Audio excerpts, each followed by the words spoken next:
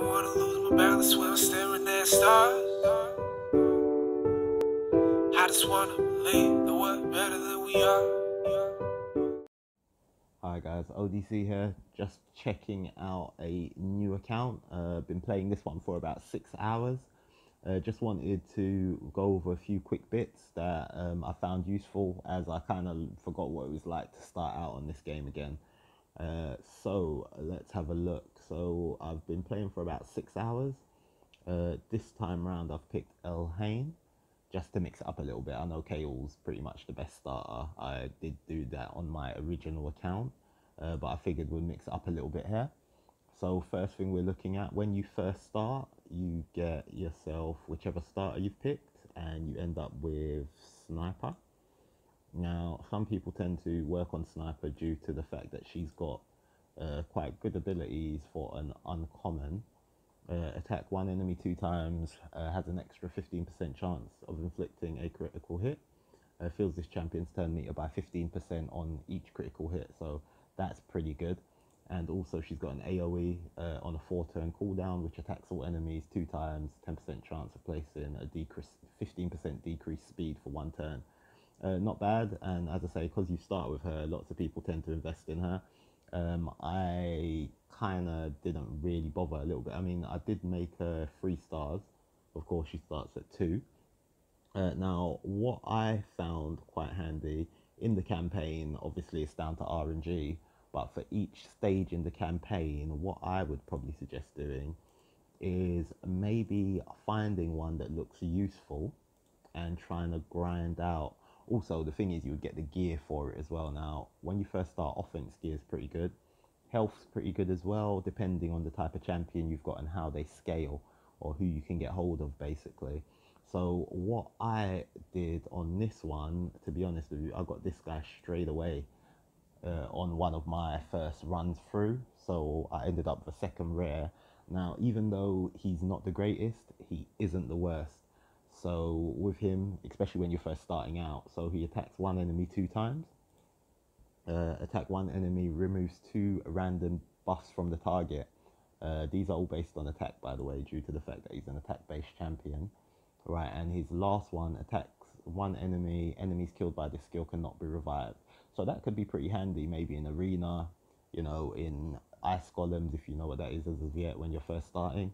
So I managed to get him on a whim, but I've been using him. So the one that I would actually say is worth having is this one, Spirit Host. Now, the reason I say Spirit Host would be handy when you first start out, she gives a 10% speed aura lead in all battles.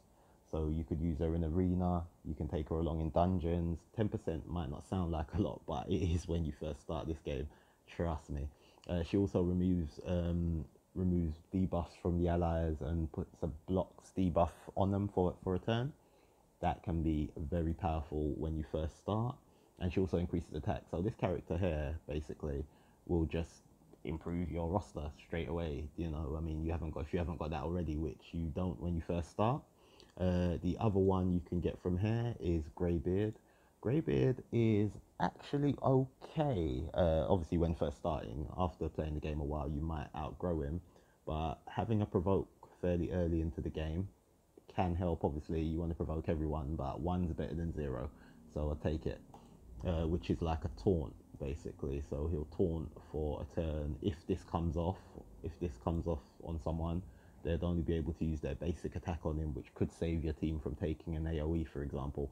So it can be pretty good. If you're doing it manually, you could probably pick who you want to try and do this to, just to try and, you know, give yourself a bit more survivability. He places shields. He's pretty useful, and also has a chance to freeze a target. This one's based on defense, which makes sense. This one's based on attack, which makes no sense considering he is a defense-based champion. But anyway, we just get on with it. Alright, so that's him.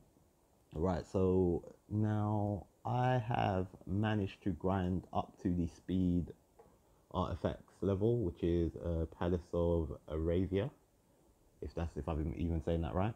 Now, in this place, you can get another rare called Heiress.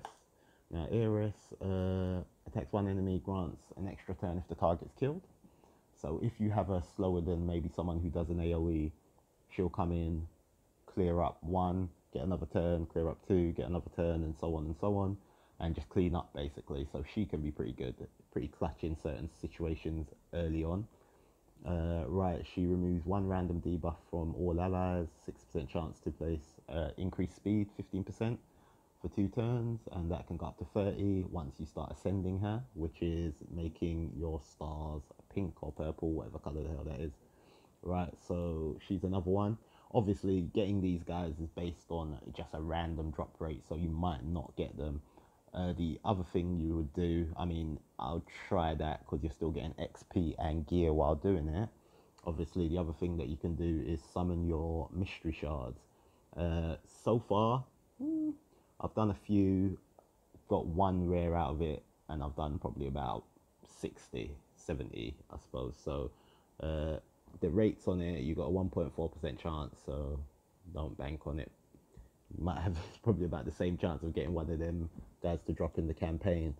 So you're after improving your roster in general. Now, don't spread yourself too thinly, which is what I always do when I play these games.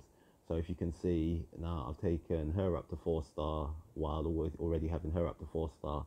Now, the good thing is when you rank one of these lot up, the other one will be able to do the damage and keep things rolling.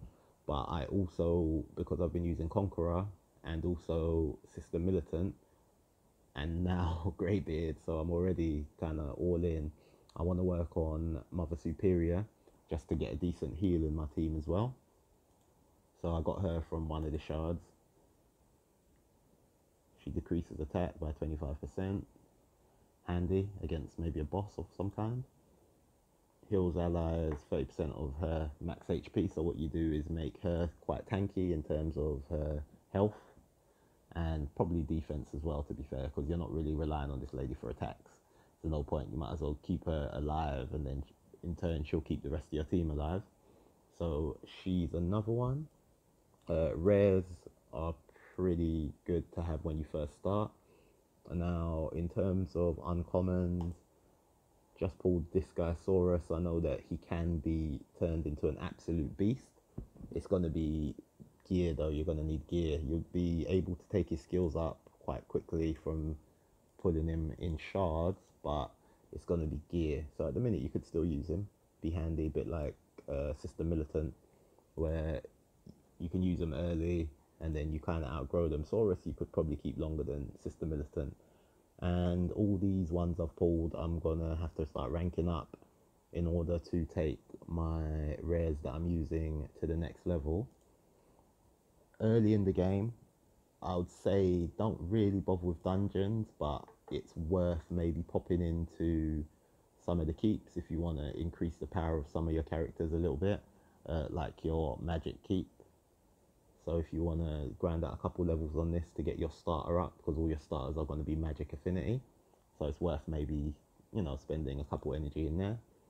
And also it can be worth, if you can get something decent from a dragon, like maybe a 3-star lifesteal piece or 3-star speed piece with decent secondaries, worth getting.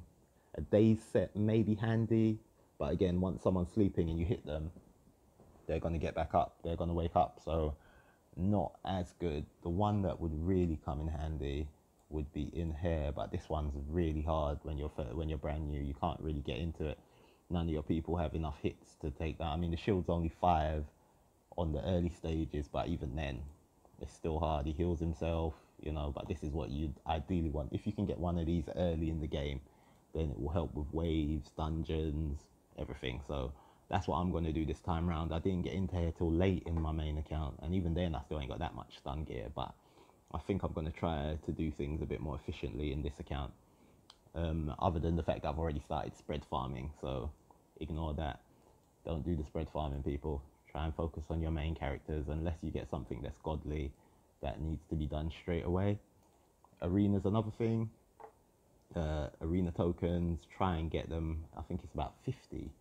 Your Great Hall isn't something that you'd think about straight away, but if you can get a couple of these in, what do you need? You need 50 medallions or medals whatever the hell you want to call these things. So when you first get in here, accuracy's the big one, crit damage would be another one, HP as well. To be honest with you, what you really like, I mean, attack's probably the last one. Attack and resist I wouldn't really pay that much attention to, but defense is really good because a lot of defense-based champions are really powerful in the game. And accuracy, so you can land your poisons, land your decreased speeds, all the things you wanna land, basically heal reductions. But it's got it sectioned out into the different affinities. So you got your magic, spirit, force, and void. Okay, now void are hard to come by because you can only get them from void shards. They tend to be better than standard affinities in terms of the abilities, just for the fact that they're more rare. But yeah, so the first few things I would say, so if I was to give any hints or tips for new players, grind out campaign until you get stuck. Don't level up too many bits of gear initially because you want to try and hold on to your silver. Try and get 2 to 3 star, mainly 3 star at the minute on your champions. Wouldn't waste too much time upgrading level, 1 star gear, because it's not really going to be that useful. See, things like this need to be replaced, but at the moment I don't have the luxury of having a load of it. But yeah, I'd say that. Pop into dungeons just temporarily, whether it's to get your Minotaur scrolls to give yourself a little bit more, or get yourself a decent little bit of gear out of dragons or ice golems if you can complete it. Spiders, I would say stay away from. You can get jewelry, but I don't know how useful that's going to be in the initial stages. So my next step now would be to get Elhain up to 5 stars, and then also maybe get my Conqueror up to 4 star, which I shouldn't take me too long. What I ideally do is finish this guy, and I'll keep Saurus. Probably this guy. Get these lot up to 20, then use some more 2 stars to make them 3 stars. So I'll get Conqueror done up. And basically, yeah, that will be it for tips for now. I will come back and cover a few other bits, and also check how far I managed to get. So at the moment, we are looking at a player power of 63636. It breaks it all down here. Now, obviously, some of that's artifacts, champion power, mastery, and Great Hall. See, so this is what I mean. So with the Great Hall, it can just increase a bit, not by much initially, but it will increase across the board, and also masteries when you're getting the scrolls from the Minotaur. Again, don't mess around too much with the low levels of it, but you can get yourself maybe the first 35 scrolls to open up like the offense masteries or the support masteries. Get yourself a bit more accuracy or get yourself a bit of crit damage. So yeah, that's what I'd say for now. When I do get some summonings, hopefully, been collecting these rewards across the bottom, so just trying to get that done at the minute. But yeah, I am going to get a hold of some new champions somehow, hopefully, and then yeah, we'll cover a few more bits once I can get past the bit I'm stuck on at the moment. Okay, brilliant. Anyway, I'm out. Thanks for watching.